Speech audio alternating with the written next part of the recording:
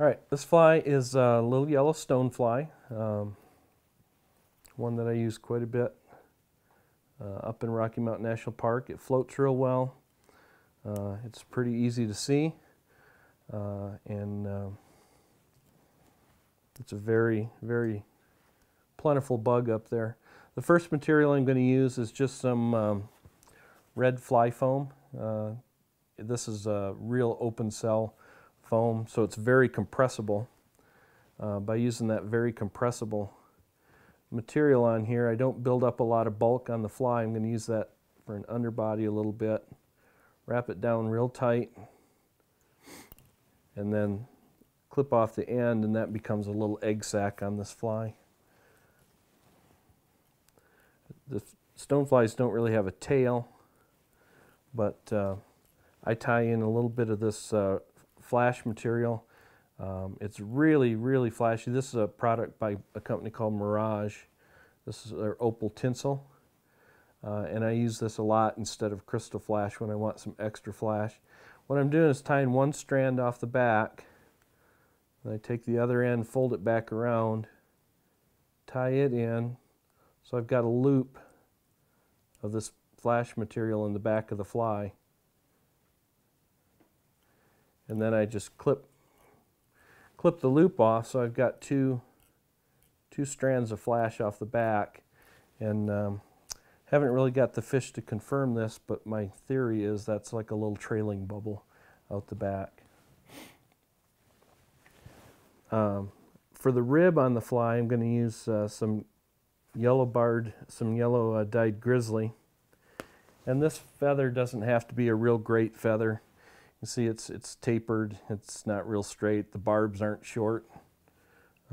It's not at all what you'd consider the right size for this fly. But I'm going to trim all this off very short after I get it wrapped on, so the barb length isn't important.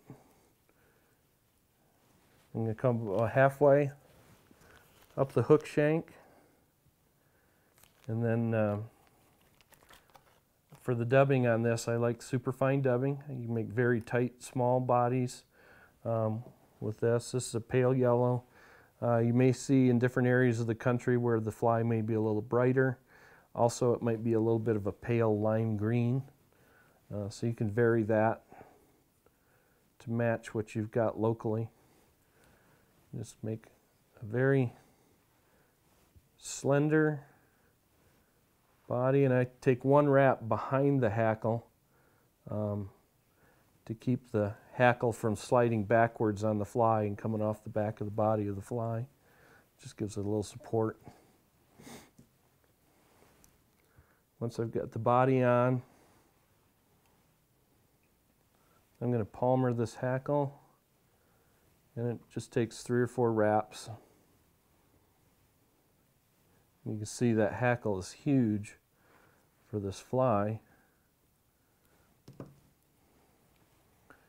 Tie it off, clip the tip off, and then I'm going to trim these barbs very, very short.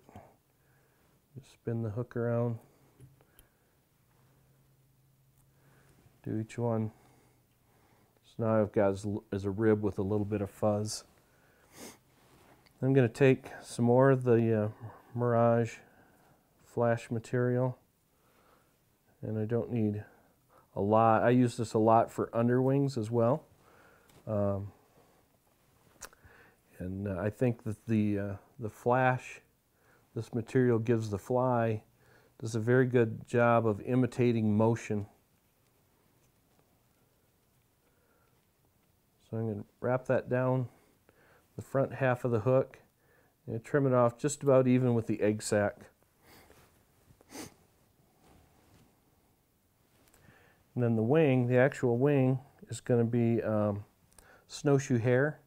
And the lighter you can get it, the better. This is actually one that we shot in the winter. So it's white phase, or you can get the very light cream if you're buying them. I'm going to clip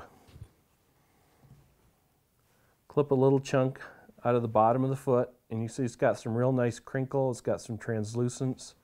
And you, a lot of times end up with a bigger clump than you need. And I just set that aside for the next fly. A little bit more. Kind of even it out just a little bit. Pull the really long fibers out, but I'm not going to stack it or anything like that. And then I like to measure this material. It's going to be a little bit longer than the underwing. I can measure it on the fly and trim it before I tie it in.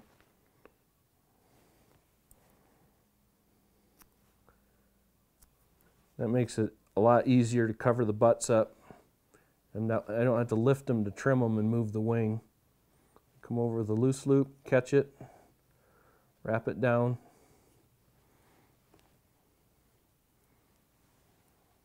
Check it, make sure it looks all right. And then one thing that helps a lot when I'm guiding clients is if I put just a little bit of splash of color on top of the flies, especially some of these smaller patterns, it helps them see the fly just a little bit better. So I put a little post of that same red foam. You could use Parapost yarn or anything you want in there just for visibility. This is whiting dry fly neck, and I like for this fly to use a barred ginger. This is a light barred ginger. And prepare the feather and tie it in right at the back of what I call the shoulder of the fly, which is really all the wing material tied down on the hook shank. Wrap that down good.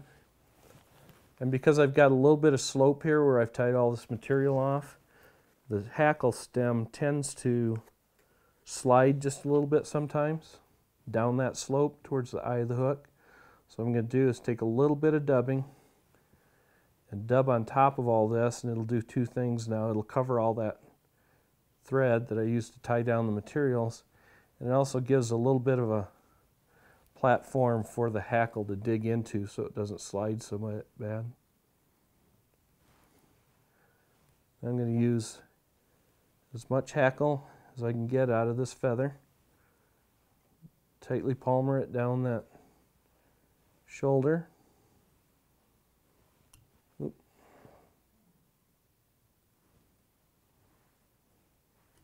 If you never break materials, you're never wrapping close to the breaking point, and you're not getting the full amount of strength, durability out of your flies you could get. So you don't want to be breaking your thread and stuff all the time, but if you never do, you're not making your flies as durable as you could. Wrap that off at the head, trim off the tip of that, and then I like to hold all the hackle back, brush it back, clean up the head of the fly with the thread, whip finish it. And by doing that, I pull all that material back away from the eye of the hook. Make sure when I get out and get ready to fish that I don't have any problem putting the tippet through the eye of the fly. Last step, and turn the fly over, come in on the bottom, and just trim a V out of that. And that lets the fly sit just a little bit lower on the water, a little bit more of the body touching the surface of the water. That's it.